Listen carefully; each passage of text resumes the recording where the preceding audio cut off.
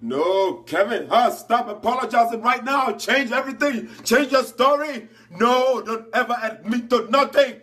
If your wife catch your dick in another woman, tell him it's not your dick. Say your homie bro your dick and let some bitch suck on it till you bust it or not. No, you can't be a man all the time and apologize. You have to be a bitch nigga once in a while. Kevin, stop it now. I'm challenging all the strippers. These are women that are dropping it like it's hot for $1 at a time. I'm also challenging all the Instagram bitches. These are bitches with 1 million followers, no job, and a fat ass. You can catch them vacationing in countries like Bora Bora, but they didn't have the Bora Bora, no money to go to Bora Bora because they are usually there with an old ass nigga that's about to die.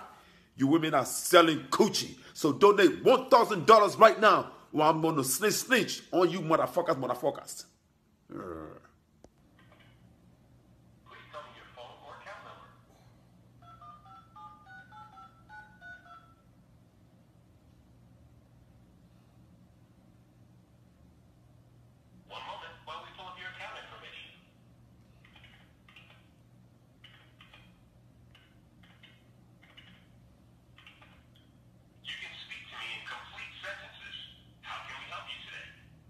Move my service.